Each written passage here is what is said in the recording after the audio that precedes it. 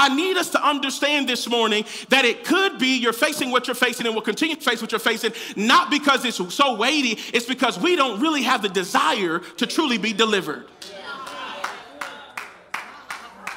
Until you reach to the point where you're just not sick of it, some of us got to get to the point where we're just tired of being tired. I'm just tired. I'm not just tired of it. I'm tired of being tired. So we have, do you think it's possible for me to deliver you? Or are you fine? So there's no need for me to go through the motions if you cool.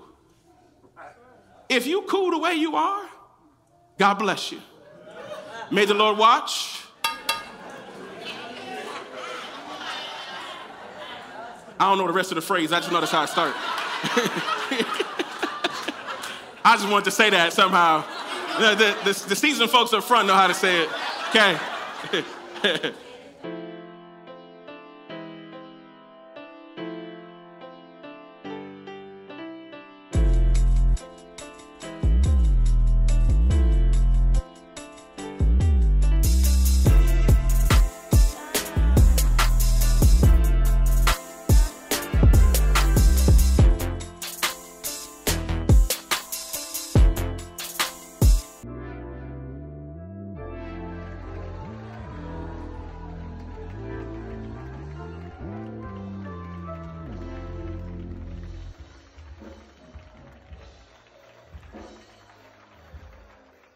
Man, we are in a series right now called Life Be Lifin'.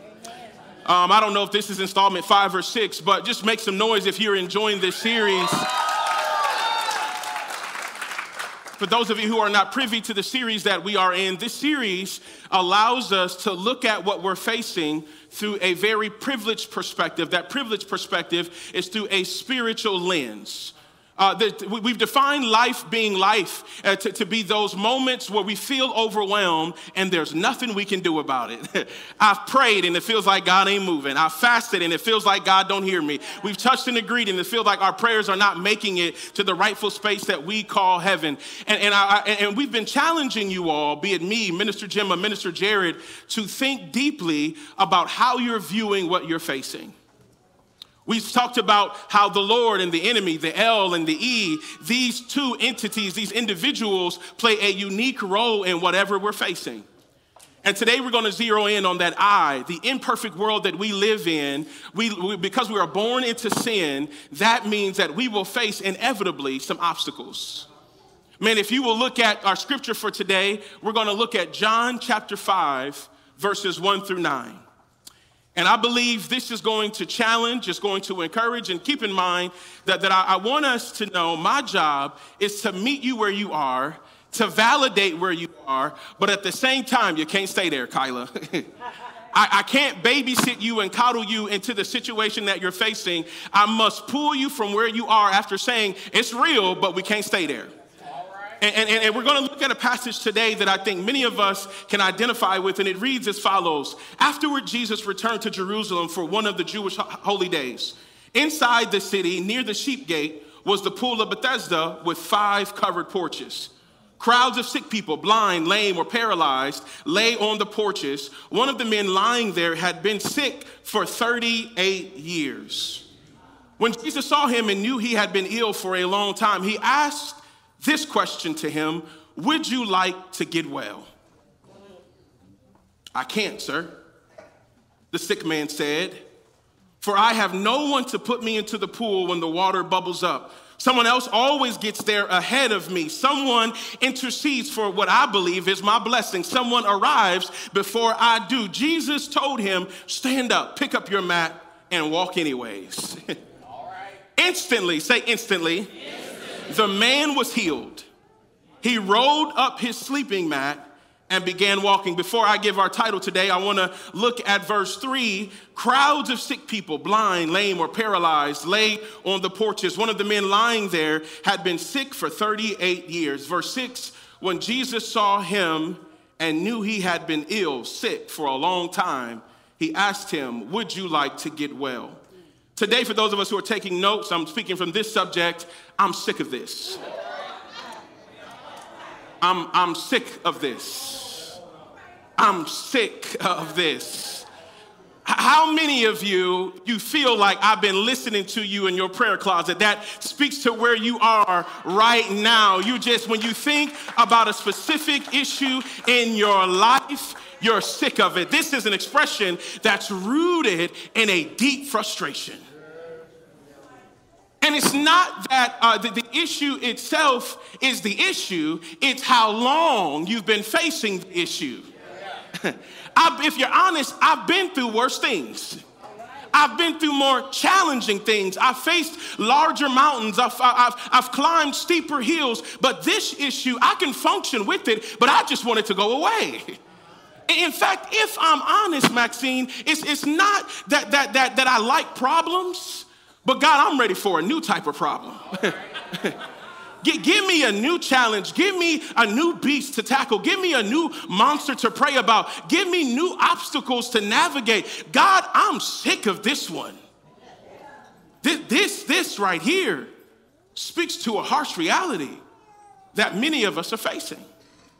And keep in mind, I want to challenge us this morning in our thinking. I want to debunk this ideology that I'm talking about physical challenges only.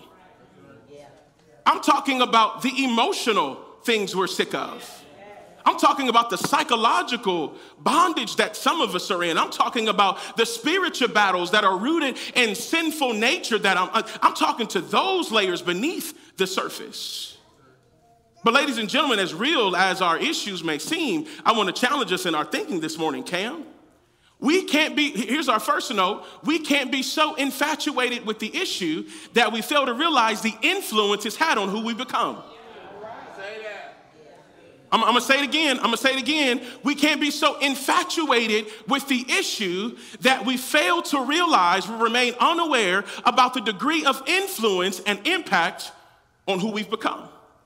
Pastor, what do you mean by that? Some of us are so infatuated with the issue that we don't realize things like hopelessness have crept into our spaces. We become so infatuated with the issue that spiritually, emotionally, psychologically, we've thrown in the towel. We were once gritty, we were once tenacious, we were once resilient, but we don't realize because this issue is so potent in our lives that we've lost our way and lost sight of who we are. In other words, a problem that was temporary, we've diagnosed as permanent. All because we're so fixated on the issue. I want to free us this morning. Here's the thought that I want to give us before we dive into our text today. I can't control what you are facing. In fact, I can't even promise you that specific things that you are facing, you will be liberated from. But I can encourage you to reconsider how you feel about what you are facing. I'm going to say that again. I can't control what you are facing, but our teaching this morning, I will help you reconsider how you feel about what you are facing. Because it's one thing to know that it ain't going nowhere, but if I have the right attitude, the right mindset, the right perspective, then I know I'm going to be all right. I know I'm going to be okay. I'm sick of this. Ladies and gentlemen, if you haven't noticed, Job, what we saw in Job is quite contrary to what we're going to talk about today. Job, primarily, we focus on the external challenges, the challenges that exist from without of our experience, the things that we see, the things that are around us. But I want to place this consideration in your lap. The external things are one thing, but the internal battles we face, it's a whole nother thing. Because the internal battles, we can be fighting things or losing to things and we don't even know it because it's from within and there's no one around us to say, hey, you may want to consider the level of hope you have. I want to get into our learning today by giving us some historical context here. This right here, about in 1888, there was some theologians, some historians that got to digging and they ran into what was called the Pool of Bethesda among some other things. And this is what a depiction, generally speaking, of what it would look like. The Pool of Bethesda, for those of us who are taking notes, Bethesda means house of mercy. House of mercy. It's also to note that this pool, as you see, there are two sections, but the scripture indicates that there are 5 porches. The 5 porches are the outer or the exterior components of this pool. So we have one up here, we have 2 that run that way, and then we have another one that runs towards the left side of my screen, your right. So on each side, there were coverings called porches. This was a massive pool. It was about 360 feet long, massive, about 45 feet deep, and somewhere around 100 to 150 feet wide. This was a massive space. And I want to tell you about this space, this setting that we are in. This setting, this space served a specific purpose for specific types of individuals. This space was where people who were sick, blind, lame, paralyzed came. Why did they come here? They came with the hopes of being restored. They came with the hope of being delivered. They came with the hope of being set free. They came with the hope of leaving better than they arrived. I'm going somewhere with this. If you will walk with me, I want to set the stage a little bit more, though. I imagine the adage, the phrase, misery loves company, was real. Because we are all here for a common issue, and that's to be made well. Whether I'm blind, whether I'm lame, whether you're lame and you're blind, whether I'm paralyzed, whatever it is, we all got an issue. And the issue here is that we are not where we need to be or desire to be, but this place maybe can give us what we need. I imagine if I can get Reggie up here real quick, Cam up here real quick, if I can get you Lamar G, I imagine that all of us here in this common space, I imagine all of us, we've created a type of bond. It is through our misery, it is through our affliction, it is through our conflict that we learn to encourage each other. You're blind, but I've been lame, and while you're blind, I'm lame, and you're paralyzed, and we're both lame together. There's a commonality that we share, and then there's a general commonality that we all share, is that we got some issues. We got some issues, and there's this collective hope that I imagine we all had at once upon a time, depending on how long we've been here. For all hypothetical purposes, let's say we've been here around the same time, and we all have hope. And then one day, Reggie steps into the pool, and he receives his deliverance. Reggie gone. That's all right. We're excited for Reggie. We're excited for Reggie. He got his deliverance. And I believe that if Reggie can get his deliverance, then we can get our deliverance. Ladies and gentlemen, I'm coming into the church space now. What other space can we think of where we are sick and things aren't right, things aren't perfect, and we assemble onto a common place despite our issues, hoping to have an encounter with Jesus, hoping that we can leave better than the way we came into. But if we are honest, we sit in the same seat Sunday after Sunday next to the same people, knowing we got issues, and I struggle with watching people get blessed and delivered, and I ain't.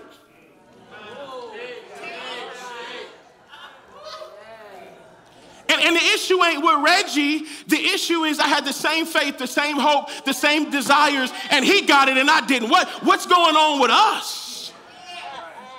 In fact, I've changed my regimen. I've changed my routine before I come to church. I know church is a place to be, so I'm not giving up on that. And we all touching and agreeing, and we praying. And then one day, Cam, go ahead. Cam, get delivered.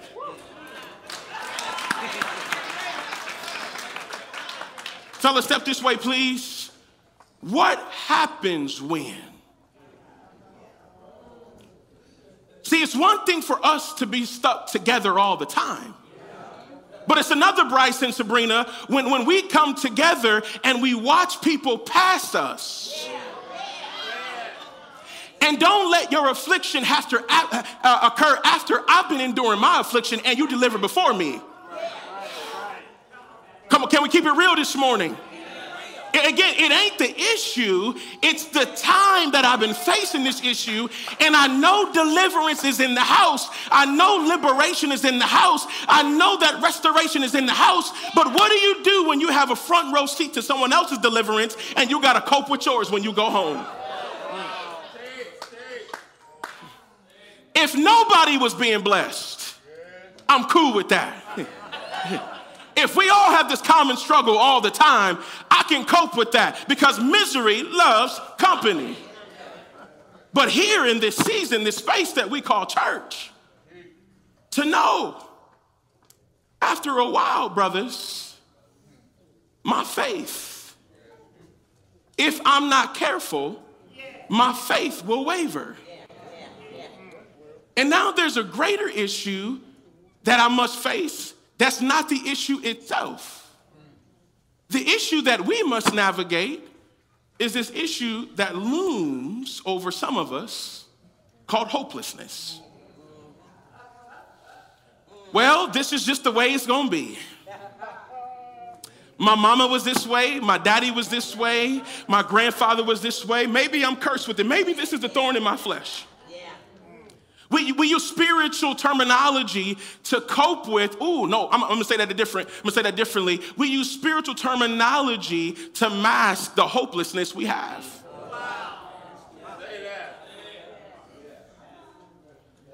Maybe it's the thorn in my side. Paul said, "My grace is sufficient."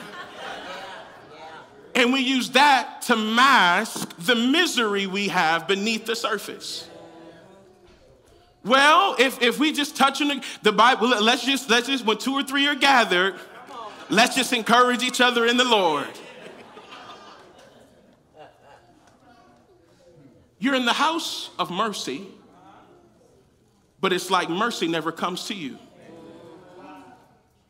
You're in the house of grace, and you know Jesus is there, but it's like he never visits you. And again, it's not that the issue is terminal. It's not that the issue is detrimental. You can still function with this issue.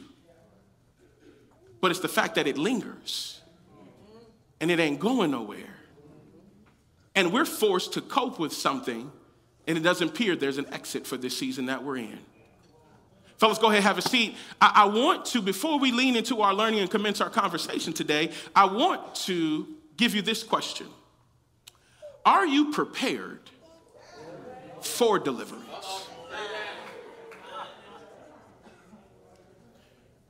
Because a lot of the problems that we face, could it be your delivery opportunities have come and gone, but you've missed it because you weren't prepared mentally, emotionally, and spiritually?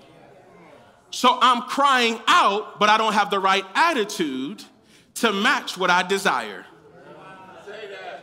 If you hear nothing else from me today, knowing that the main or the foundational issue could not be, it's not the enemy, it's not your mama them, it's not your daddy them, it's the mindset you own. I'm talking to you. Don't look to your left and to your right. I'm talking to the mindset that you have. Even if the situation never changes, what is your attitude about whatever it is you're facing? So this is the question, just some front loading to get us prepared for our learning today. As we go through and we identify some specific attributes and characteristics of becoming delivered and even life after deliverance, it means nothing for me to give this to you if you don't have the mind for it. Let's look into scripture now. One of the men lying there had been sick for 38 years. I want to put this in perspective. Imagine facing a specific issue, physical, emotional, or otherwise. To put in perspective, I'm 36 years old. That means more than I've existed, longer than I've existed. This is the same issue. The same, not new ones, not greater ones, not lesser ones, the same issue for 38 years. Wrap your mind around that, if you will, because what we do, we casually read scripture and this is real life. This really happened. This individual has been stuck with this. And he's in the presence, in the right place to potentially be delivered, and nothing changes. When Jesus saw him and he knew he had been ill for a long time, he asked him, would you like to get well? Here's the first thing in our mental space that I want us to consider. Deliverance is a choice. Deliverance is a choice. I believe that Jesus, in his asking of this question, really, I believe this question is ambiguous, it's equivocal in nature. What I mean by that, depending on your perspective, you can interpret this question in two different ways. One of the questions, depending on your perspective, is rooted in possibility, and the other is rooted in desire. Let me translate. The perspective rooted in what is possible, I believe God is asking this man, or some of us, do you think I can deliver you?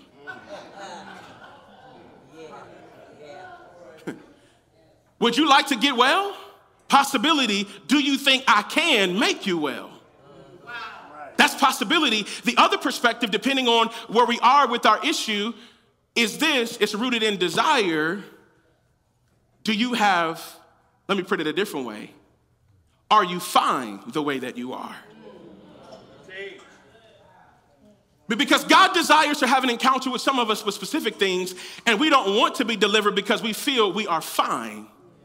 So I'm not going to pray, I'm not going to touch and agree, I'm not going to intercede, because if you're honest with yourself, you really don't want to change. So I got to ask you, it's not do you think I can do it, it's do you want me to do it? Would you like to get well? Do you want to be made well? Or are you fine the way? If you're cool with having a nasty attitude, I'm going to leave you be. If you're cool struggling with pride, I'm going to leave you be. If you're cool with lustful spirit tendencies, I'm going to leave you be. If you're cool with jealousy and envy and fits of rage, I'm going to leave you be. If you're cool being addicted to pornography, I'm going to leave you be. If you're cool with your cursing attitude and spirit, I'm going to leave you be, because you feel that you are fine the way you are. You are fine the way that you are. So in other words, you are sick of things that you really don't want to be delivered from.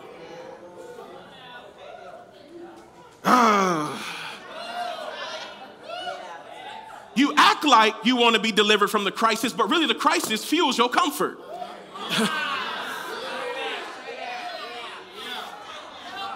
Hey, deliverance is a choice.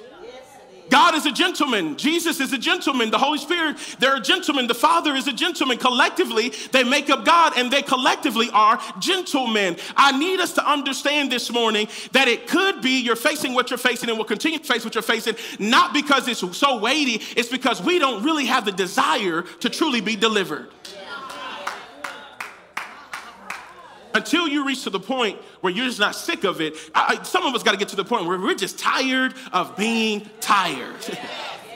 I'm just tired. I'm not just tired of it. I'm tired of being tired.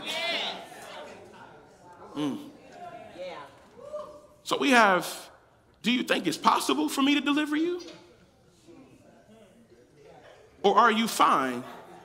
So there's no need for me to go through the motions if you cool. If you cool the way you are, God bless you. May the Lord watch. I don't know the rest of the phrase. I just know that's how it started. I just wanted to say that somehow. The seasoned folks up front know how to say it. Okay. Okay. I'll learn it later at the house. I got it. Okay. Here, this next one. Y'all, this one right here. He says, I can't, sir, for I have no one to put me into the pool when the water bubbles up. Someone else always gets there ahead of me. Here's our second thought. Excuses block exits.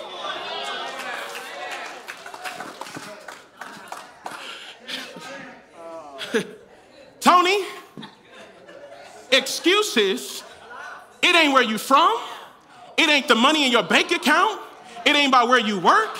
It ain't about where you live. It ain't about the car you drive. It ain't about your degrees. It ain't about what church you go to. It's the excuses that you make that block the exits that God has designed for you to encounter. It has nothing to do other than that. Stop making excuses and exit the season that you're in. It's the excuses. What are excuses? Excuses. Some of y'all who pledged just went back into that pledge in mind. Yes, sir. I hear you, Nate. Excuses are what seem to be reasonable explanations. Watch this, to shift the blame.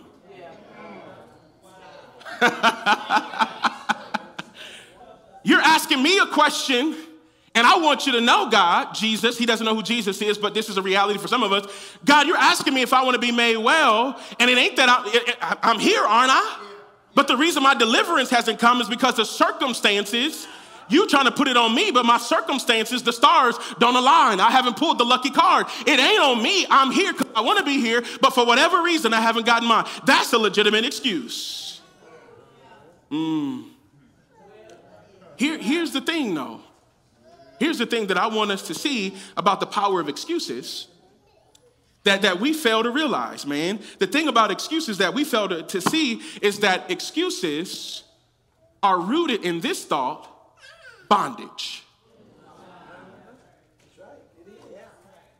At this point, this man's physical well-being is a blip on the radar. It's insignificant compared to the other things that we see here. It's rooted in bondage. Let me give you some things about excuses here, particularly when our justification seems reasonable and we don't realize that we're in bondage. We can be in emotional bondage, psychological bondage, and spiritual bondage and not even know it. And it's rooted, it's packaged in an excuse. Emotional bondage, it is your feelings will lock you out of opportunities. Your feelings, bitterness, insecurity, depression, anxiety, worry, fear, doubt, your feelings will lock you out of opportunities. Man, I feel an illustration coming on. Come here, EJ, real quick. Come here real quick. Hustle up for me, man. Imagine on the other side, come, stand right in front of this microphone. Right here, sir. Right here. Yep. Imagine the microphone is God's desired destination for me. And he comes to me, God sends a man or woman of God or has an encounter, and my emotions block me. Fear, I see fear before I see what he's promised me. Oh no, I've been in this situation. Doubt, I've been in this situation for too long. There's no way this could be real. What's the strings attached? Doubt. Then there is a psychological bondage where your thoughts will lock you out of opportunities.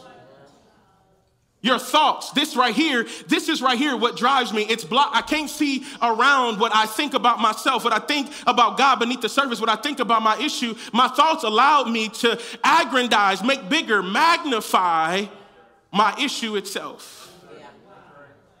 So I can't see what he told me is possible because all I see is what's been driving me for 6 months, a year, 2 years. That's rooted in this right here as an excuse to embrace something that God never designed for me to live permanently with. Here's the other thing, spiritual bondage. Ooh, this is a good one. When we lock God out of opportunities. Switch with me, Emerson. If this is the destination and God comes and encounter with us, says, look, if you let me through, let me get through your mind, let me get through your heart, let me get through your emotions, I'm going to help you out. And we say, you can't deliver. I saw you do it for Reggie. We block. What if we are the ones blocking God from doing something in our life? We have legitimate excuses on why we feel God can't bless us, but he can bless them. We have legitimate excuses on why God can deliver them, but he can't deliver us. And we work harder at keeping him out than we do just getting out the way and trusting him. And if I keep it at a buck with y'all, some of us, we have been in this space for a long time, where we go through the motions of church, we go through the motions of praise and worship, but we really don't think God can fix what we've been facing. And here's the thing, this is good. We got to be careful for the people we allow to validate the excuses we make. Man, I got this opportunity, Nate, and well, we've been down this road before. I don't want you to get your hopes up. We're going to prepare for the positive. We're going to expect and believe for the best, but prepare for the worst. This is why, this is good. Who's sitting at the pool with you?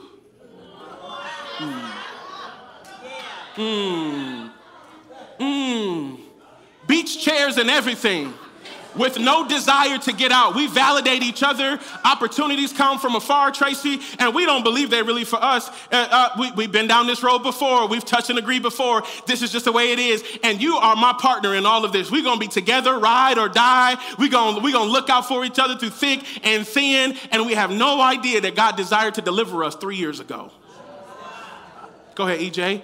Because our excuses that either we make or people make for us block us from those seasons, those moments of exiting. This ain't the devil. Nope. This ain't your mom. At no point in the scripture does another man speak up on his behalf.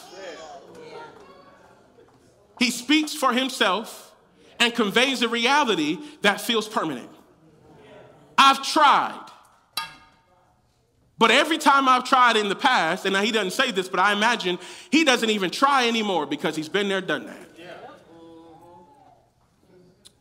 Next scripture. Verse 8. Jesus told him, stand up, pick up your mat, and walk. Instantly, the man was healed. He rolled up his sleeping mat and began walking. Now, this next point is profound, and I want to spend some time talking about it. Here we see a man that's blessed beyond his belief.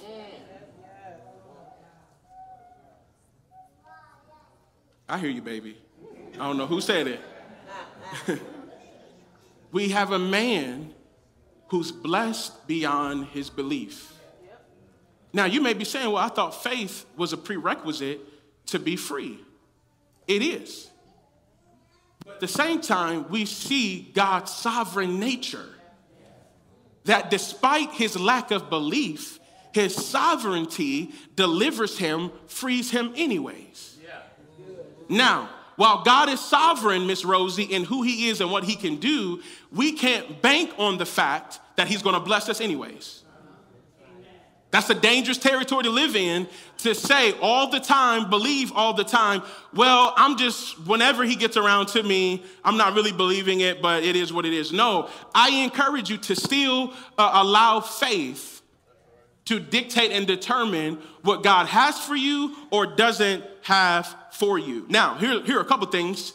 He gives him, this may seem like one miracle. Well, it's one miracle, but it's packaged with 3 different commands. The first one is stand up. The second one is pick up your mat. And the third one is walk. One miracle, but there are 3 different commands. This just dropped in my spirit. This is a download, ladies and gentlemen. It could be that we've missed out on some of the commands that he gave us and we have an incomplete miracle. Come on. All right. Yeah. So the miracle is partially functioning. Not that the miracle is dysfunctional. It's not functioning in its full capacity because we didn't follow all the commands. Let me break it down to you this way. Some of us want to stand up and walk, but we don't want to carry our mat.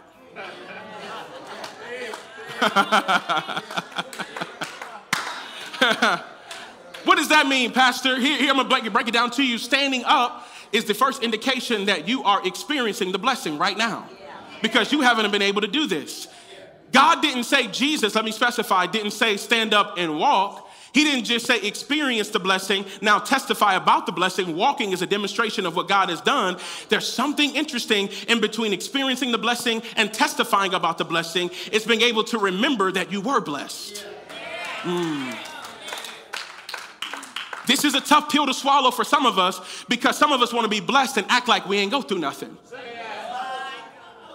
It is the mat that is an indication that he's been through some things. It is the mat that he has to carry. There's an indication that I recognize you, and it's they recognize your issue, your pain, your problems, and the pain and the problem is what they know you by, so you got to carry it around. Aren't you the one who's been divorced 2 times? Aren't you the one who has a credit score of so-and-so? Aren't you the one who's applied so-and-so for this job? Aren't you the one who went viral on social media because of a screenshot? We can't do away with the mat. We can't do away with the bed. It is that very thing that God wants wants to use to bring him glory. Whether we like it or not, we got to stand up with it and walk with it. And if they bring it up, you say, so what, baby? God is good. This mat is a representation of what he can do for me. And if you stop talking about me, maybe he do some things for you. Somebody needs to hear this. Don't be ashamed of your mat, baby. Don't be ashamed of your bed, baby. It may be stinky. It got some stains on it. It's filthy. But that mat brings God glory, and he wants to trust you with what he's trying to do in your life and in everybody else's life. Some of us want to stand up and run. He said, nope, you forgot about what you've been through. Yeah, what you went through, what you've been facing for so long, it ain't for you to forget about it. It's for your memory, to keep you humble. It's a way for individuals to recognize my working power, my transformative power. You can't forget the mat. Transparency, I've said this before. Individuals who knew me when they, somebody say, yes, Lord. And I know who it was too, but I ain't gonna call you out.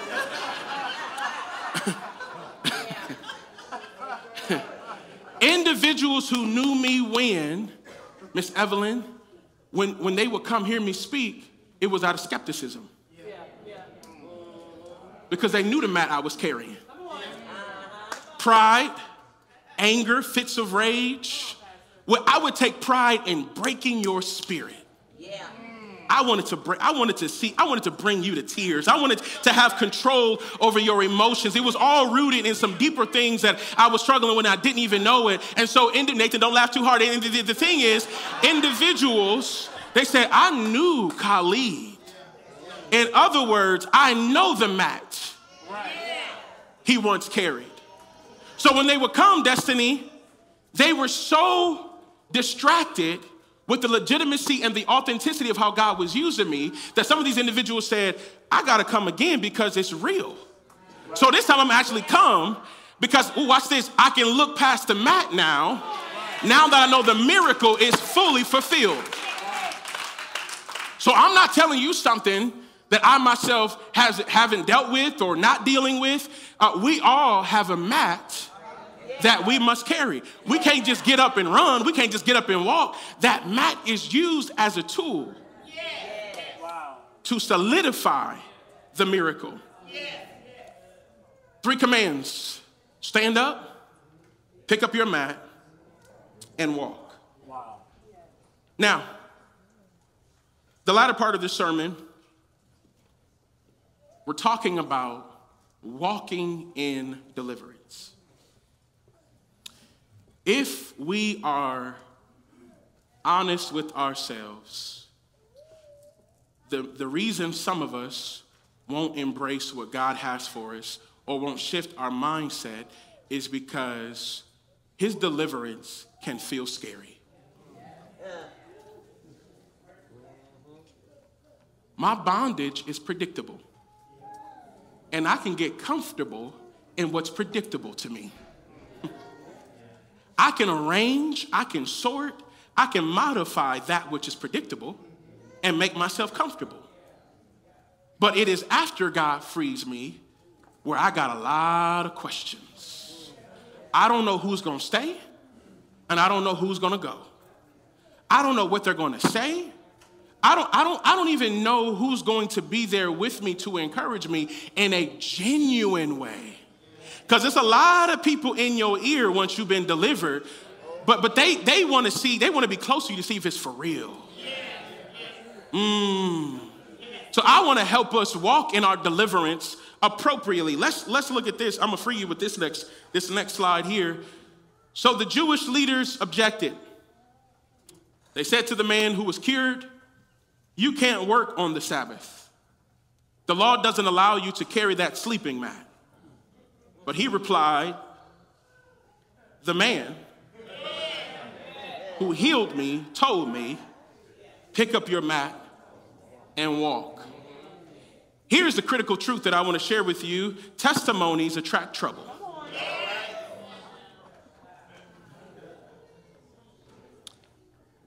And a lot of times, it's the verbal assault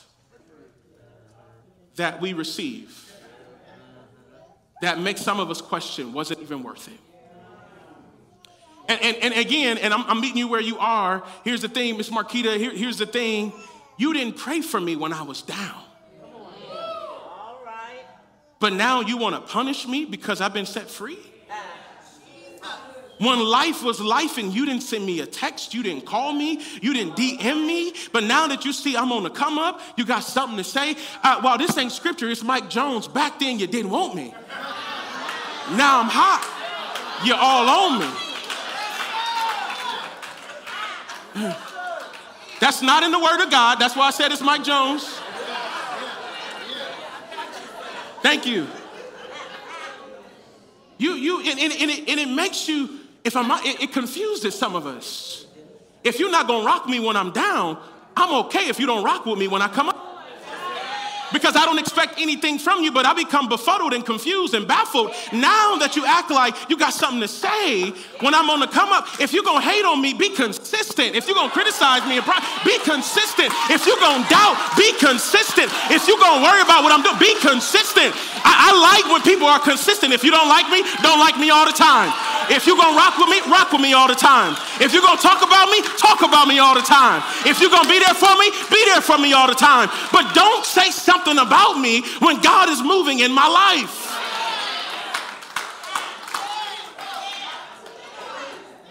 Not once did you come and pray for me. And you saw I was struggling. In fact, you knew me before the issue took hold of my life. And you fell off me, you fell back when you saw I was crashing and burning, and now you want to speak up again.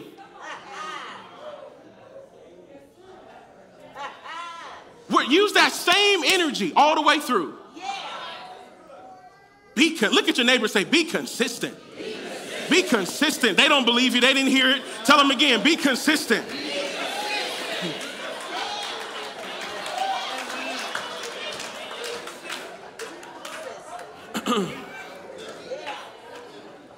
Now, some of y'all done told 5 people. I didn't say tell that many people.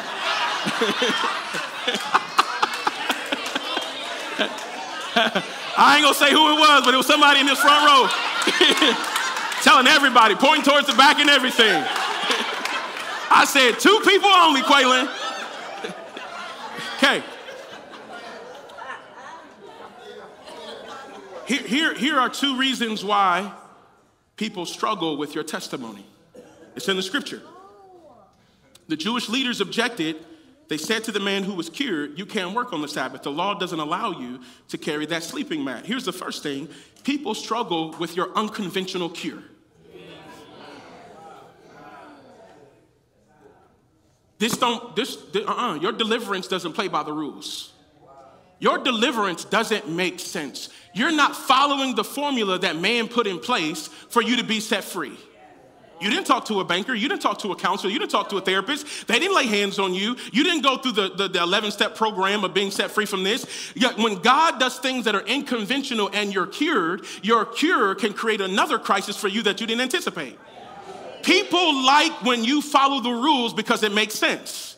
But when it doesn't make sense and you look better than where you were before, or quite frankly, you move further than where they are, then they have an issue because it's not, I can't do anything about that which is unconventional. I can't do anything about those things that play outside the lines of what is appropriate because I know it surpasses my ability and capacity to do it for myself. Verse 11, excuse me. But he replied, ooh, somebody about to run in this mug. But he replied, the man who healed me told me, pick up your mat and walk.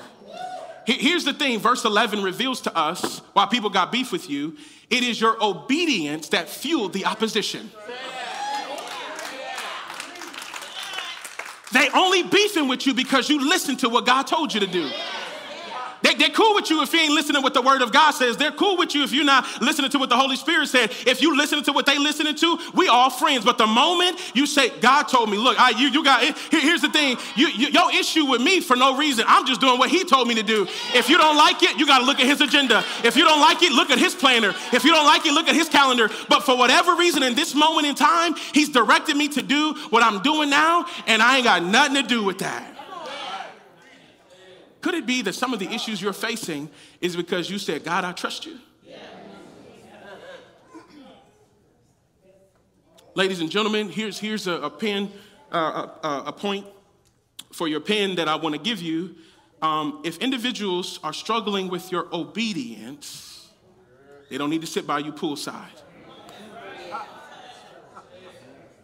They just go ahead and take their beach chair. You got to go sit somewhere else, bro.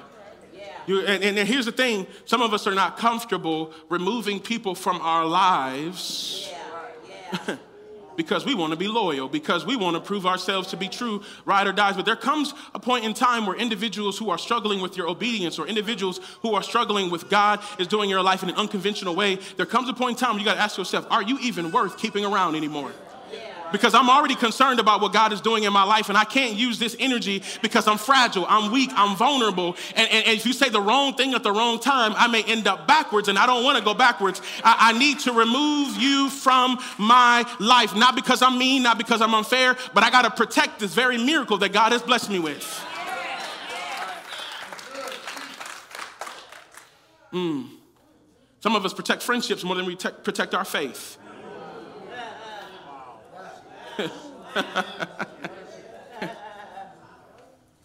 We'll lie and say we ain't going to church to keep a friend. I'm going to just run some errands today and then I'll be back. Say you're going to church. If they have an issue with you obeying what God has called you to do, which is not forsake the assembly, what God has called you to do, be holy and righteous, I'm just trying to make some improvements in my life. You know what I'm saying? No, bro, look, I gave my life to Christ recently, and look, I can tell you about him. I'm not going to force him on you. I'm not going to judge you, but I'm trying to make some different decisions in my life. So I'm going to cut back on the cussing. I'm not going to drink. I'm not going to smoke. I'm not going to do all those things. I'm a work in progress. Don't judge me. If you can't give me the grace, goodbye. Goodbye. I heard somebody put it this way one time. Some of us need to learn the gift of goodbye. I see you. I see you. When I see you in the mall, I'll give you a head nod. I'll dap you up and we can chat. We can do small talk, but we can't rock like that no more. Goodbye. Goodbye. I got a purpose that I'm trying to fulfill. I'm trying to maximize this miracle in my life. I cannot go backwards, forwards only. I may stumble, I may crawl, but backwards is not anywhere but backwards. And as long as you are around, you compromise my progress. Goodbye. Okay. This one is going to make some of us uncomfortable, but it's okay. Verse 12 and 13, 14. Who said such a thing as that? They demanded. The man didn't know, for Jesus had disappeared into the crowd. But afterward, Jesus found him in the temple and told him, now you are well, so stop sinning, or something even worse may happen to you. Here's the thing. This is probably the most critical point that you need to receive when we talk about walking in deliverance. Thomas hit me with it. Stop self-sabotaging. Say that. When I say self-sabotage, I'm talking about an internal decision to inflict ourselves, which inhibit our ability to continue to move forward. There are a couple things here that I want to take away from this. Some of what you faced or will continue to face is due to you getting in your own way.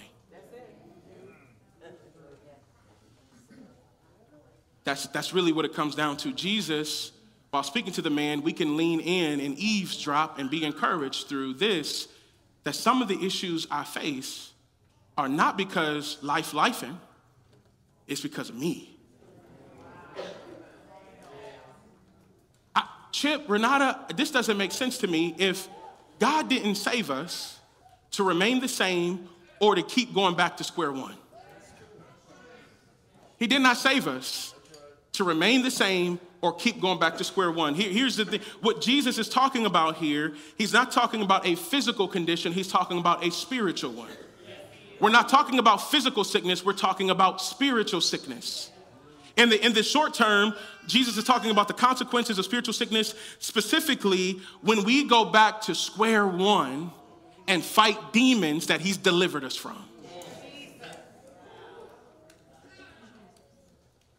I've delivered you from so-and-so. I'm not going to put anything particular out there. I'll let you fill in the blank. I've delivered you from so-and-so, but you got comfortable in a miracle. You left your mat somewhere, and now you back at square one asking me to deliver you again. And my Bible makes it very clear, Destiny, that if we're not careful, the Bible says that when the house is swept clean and it remains unoccupied, that is by the Holy Spirit, and the Holy Spirit ruling and abiding in our lives, what happens is when it's left unoccupied or vacant, that same spirit comes back with 7 times stronger. Now, I don't know if it's the same kind of demon, Nate, that's 7 times stronger. I don't know if it's 7 of the same, 1 and then 7 more. I'm not sure. All I know is you end up in worse shape. That's all I need to know. It's not about, sometimes it's not about the same things. It's about being delivered from one thing, going back to the same thing, and you end up in worse shape. So your alcoholism is magnified now. Your lustful spirit is magnified now. You've been delivered from fits of rage. Now you're just snapping over every little thing because you left the house unkept.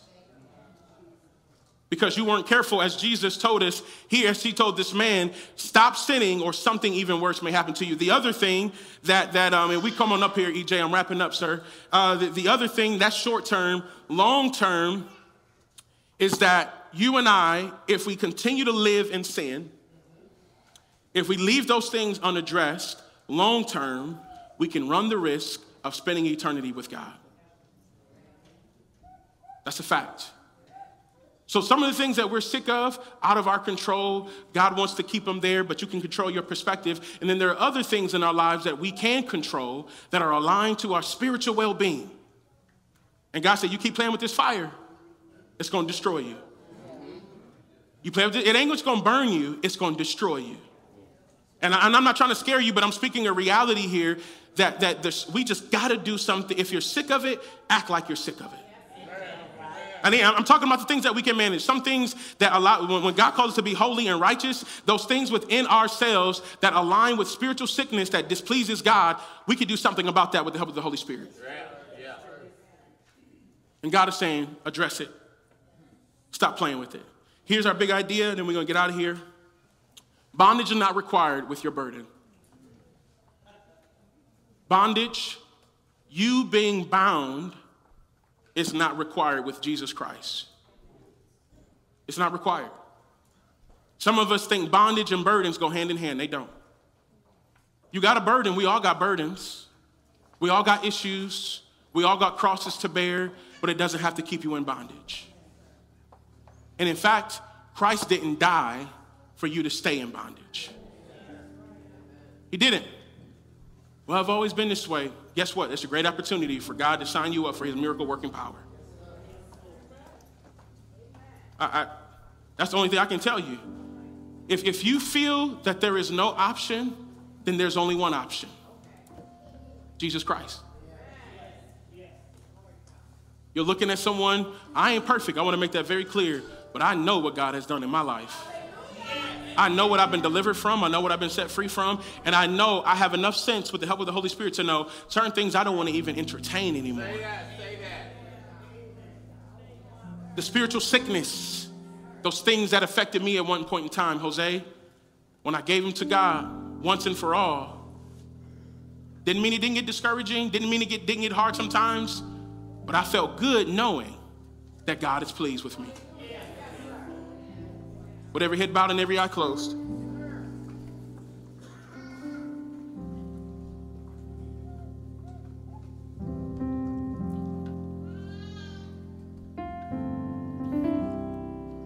Think about that issue. And think about how it has impacted what you expect from God, how it's impacted your well-being, how it's impacted your disposition, your attitude. Do you have any hope? Are you still fighting? Or have you given up and said, this is just the way it is. I'm always going to be a cusser. I'm always going to be addicted to alcohol. I'm always going to be a liar. I'm always going to be this. That's a trick of the enemy. Your problem doesn't have to be permanent. In fact, God wants to free you.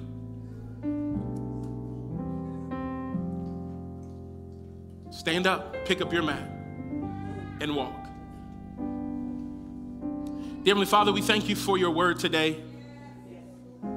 There's some things that we are tired of. We're tired of specific issues, but we should be even more tired of how it makes us feel. What it's done to our disposition, our mindset, our perspective, our attitude. We should be sick of that more than the issue itself. You make it very clear that we should not be surprised about the trials that we face. We should anticipate troubles of all kinds because we live in an imperfect world. And so we can't control what necessarily comes to us all the time. But there are some things that we can manage and control based off of the decisions that we make or the perspectives that we have. And God, I believe that you're still in the miracle working business. I believe you can meet us where we are today. When you ask us this morning, do you want to be made well? We can say yes, because it's a desire and because we believe it's possible. Now, as people all over this room, God, give you that issue, meet them where they are. Let us be open and honest about whatever it is we're facing today. This is the space. This is the pool of Bethesda in many regards. This is the house of mercy. This is the place where we come to get delivered. This is the place where we come with an anticipation to be better, to be restored. This is the moment. Now, we know that your miracle working power is not bound to this building, but man, what an awesome opportunity to come together with other individuals who are not well and to get blessed together. And any fear of the unknown, any fear of being uncomfortable, any fear of not having control because of the lack of predictability, God, we rebuke that in the name of Jesus. We've been learning in your sovereignty, in your amazing power, that you are in control of everything. Let us tackle the emotional bondage. Let us tackle the spiritual bondage. Let us tackle the psychological bondage, our thoughts, our feelings that contradict what you desire. And God, as we prepare to stand and pick up our mat and walk, let us point everybody to you. When they say, I thought you were, yes, I am that person. And God is using me for his glory. If God can do this in my life, he can do it for you. Let us be unashamed of what you continue to do in our lives. Let us take pride in what you've done in our lives. All for your glory. In Jesus' name, amen. Give God a hand clap of praise.